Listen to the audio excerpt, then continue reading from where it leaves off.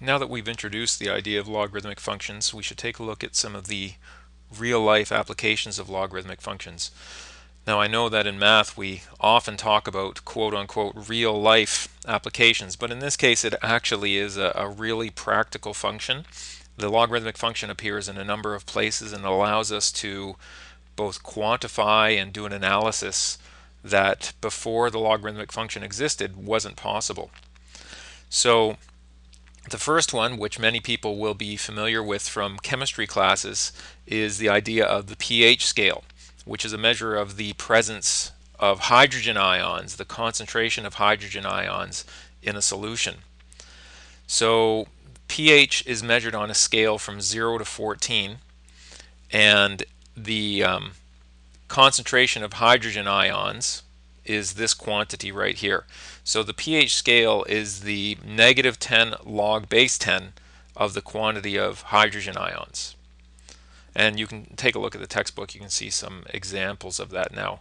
We're not going to go into detail about the particulars of the chemistry here. I made a little note on the side just to give us an idea of what the pH scale means for those not familiar with it. A pH value of 7 is a neutral solution.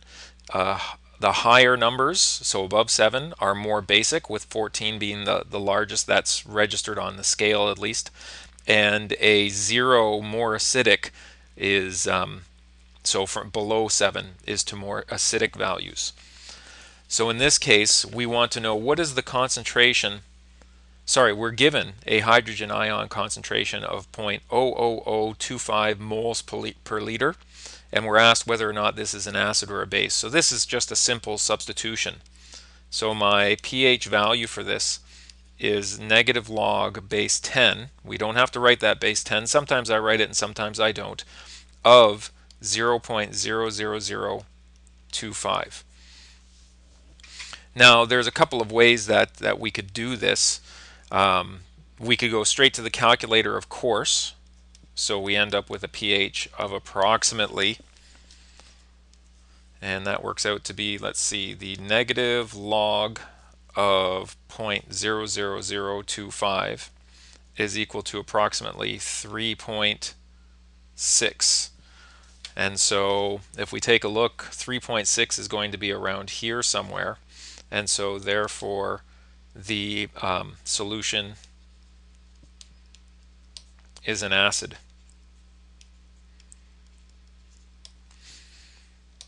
Now, I said that we could have, instead of going straight to the calculator, we could have done a couple of other things here. Based on this number, I don't think we would have gotten anything particularly useful out of it, but we could have rewritten this, for example, log base 10, and we could have written this in scientific notation. So that's the same as 2.5 times 10 to the negative 1, 2, 3, 4. And that is equal to, well, this is a multiplication of logs, and so I could write that as negative, and I think I'm just going to write this as log base 10 of 2.5 plus log base 10 of negative 4, of 10 to the negative 4, which is equal to negative bracket. I'm going to drop the 10. I'm just going to say log of 2.5. And now here we're going to make use of one of our laws of logs, which is I've got base 10 and I've got to the power 10. And so this negative 4 can come down in front. So that becomes minus 4 log base 10 of 10. I had another option there as well. I didn't see it myself actually until I was focused on this law of logs. I could have actually, and it would have been better, superior way to do this would have been to recognize that I had the common base there. And so here, I'm going to just rewrite that again, plus log base 10 of 10 to the negative 4. And what I should have recognized is this is log base 10, 10 to the power, and so that's just going to bring down this negative 4 because a function and its inverse undo each other. Now we're still stuck here, log of 2.5. There's nothing I can do that's meaningful there. But what I can do is I could multiply this through, and I end up the negative times the negative 4 becomes positive. So I'm going to put that in front, minus the log of 2.5, not base 2.5, minus the log of 2.5. And from this and an understanding of the logarithm function, and in this case we have log base 10, so I know that this passes through the point 1, 0, and I know that it also has the point 10, 1, because this is my base 10. And because of those two things, and I know I've got a vertical asymptote, so I know my graph looks like this. And so when the x value is 2.5, 2.5 is around here. So there's 1. And so this value is between 0 and 1.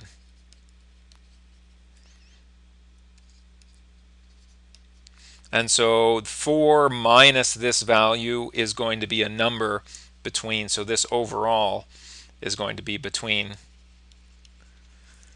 3 and 4, because I'll be subtracting something between 0 and 1. So my value is between 3 and 4. And you may look at that and say, well, that's a lot of trouble when I could have gone straight to my calculator, and that's true. But what if you didn't have a calculator available? Using properties of logarithms, using an understanding of logarithms, I was able to come up with an estimate for the pH value of that particular solution without having to do any calculations. Yes, I know that this is a bit of an exaggeration. How often are you really going to be without a calculator? But I'm a math teacher and a scientist, and these things appeal to me.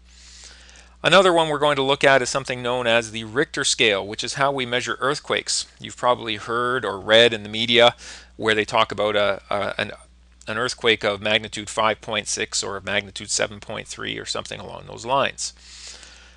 Similar to the pH scale, the Richter scale goes from 0 to 10. The pH scale went from 0 to 14.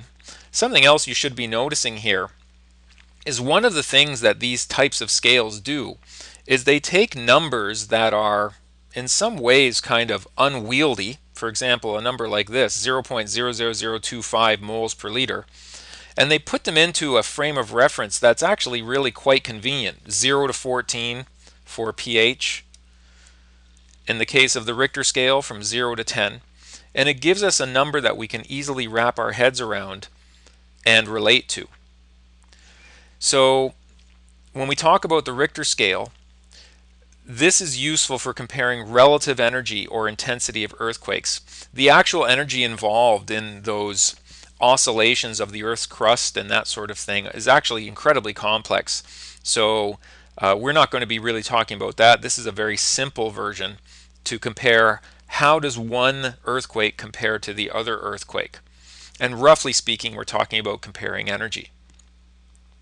So the way you come up with a measurement for the Richter scale is generally you have what's known as a seismograph, which is a very sensitive graphing mechanism, and generally it's got a sensor on it, and just from standard vibrations of the trucks going by and even people walking in the hallway outside and that sort of thing, and tremors in the earth, it's going to generally just vary around 0. And then when you have an event take place, you start to get wider oscillations, and then they settle down, and then you sometimes get things called aftershocks. And so when we talk about measuring the amplitude, we're talking about measuring the distance from neutral to a maximum or to a minimum. And that amplitude is the value that goes here. And then from that, we get the magnitude of the earthquake.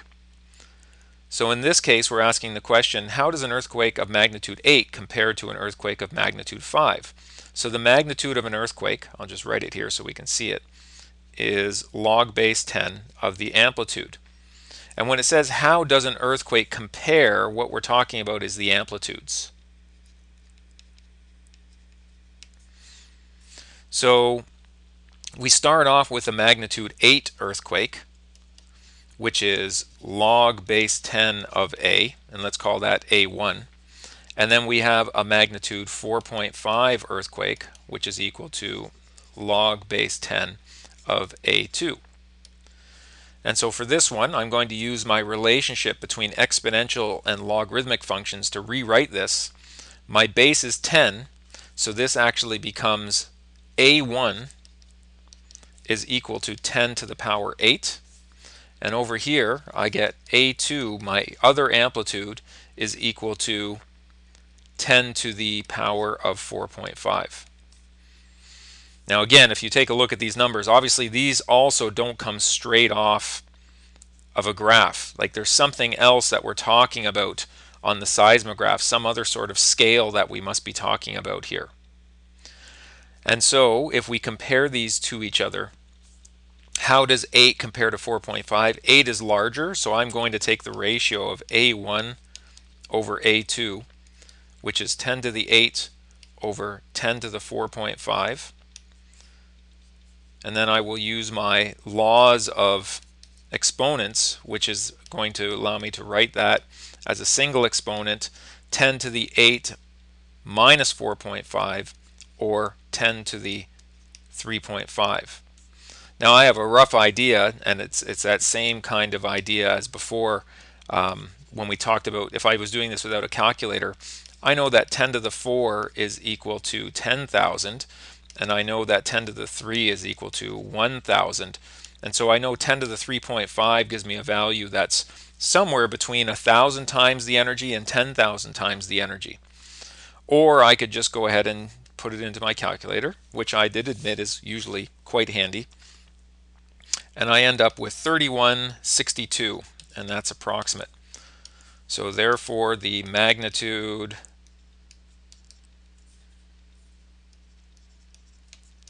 eight is approximately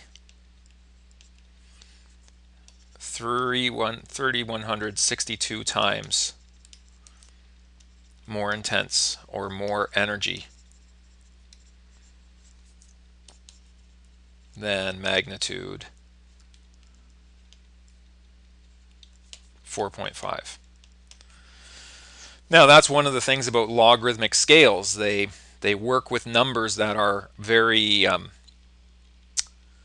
they're very intuitive for us. They make sense to us. They're a scale that makes sense to us. But then when you work backwards and you realize what the logarithm or the logarithmic scale actually means. So in this case, the difference between these, that's 3,000 times the energy. And I believe this is our final example dealing with what's known as the decibel scale. And that's a way of measuring the loudness of a sound. The loudness of the sound is actually based on the sound intensity. And that sound intensity it's not an absolute measure. The sound intensity really only makes sense when we say it compared to something. So there's an arbitrary definition, which is that I naught is the intensity that is the threshold of human hearing. And that's idealized because not all humans can hear to the same extent. And I'm not talking about frequencies. I'm not talking about high pitch and low pitch. I'm talking about how loud does a normal sound with a bunch of frequencies in it, how loud does that have to be in order to be able to hear it? And in this case, I make a note down here that I naught, the threshold for human hearing, sometimes we don't actually need to know that. If you need to know it, you can look it up. But otherwise, you can usually get away, as you're going to see in this calculation. Sometimes the calculation themselves will work out so you can get rid of that. So in this case, we talk about a rock concert, and the sound of a rock concert has a loudness. So the loudness of a rock concert is 120 decibels. There's the unit for loudness, dB, decibels. And the loudness of a subway is equal to 90 decibels. And so we're going to compare these to each other, and I'm going to make use of this formula. So that means that the loudness of a rock concert, which is 120, is equal to 10 log of the intensity of the rock concert over the threshold for human hearing. Similarly, 90 decibels is going to be equal to 10 log of the intensity of a subway over the intensity for the threshold of human hearing. and I'm going to use my definition to rewrite each of these. So I've got, first of all, actually before I do that, I can't do that just yet, because the first thing I need to do is recognize that this is multiplied by 10. So I have to divide both sides by 10 here, divide both sides by 10 here, and that will give me an expression that I can rewrite. So I actually get 12 is equal to the log of I rock concert over I naught, and here I get 9 equals log of I subway over I naught. And now I can use my definition to rewrite this as I rock concert over I naught is equal to 10 to the power 12. And over here I end up with I subway over I naught is equal to 10 to the power 9. And if I want to compare these to each other, what I'm looking for, what I want, is the ratio. So let me just put a little note in here. What I want is how does the rock concert compare to the subway? So to do that, I'm going to take one last step, and I'm going to rearrange each of these for the variable that I want. So I rock concert is equal to I naught. Actually, let's go back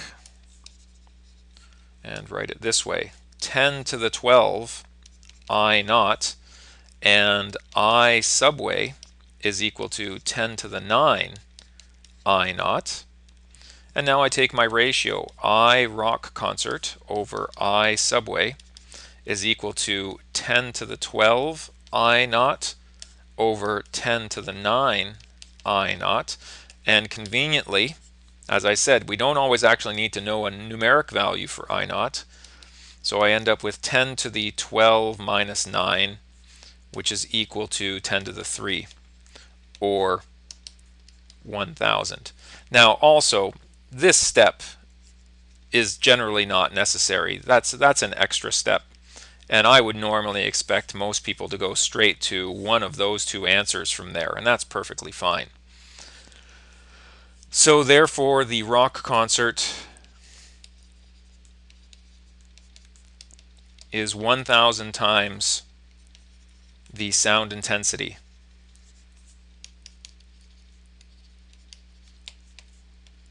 as the subway.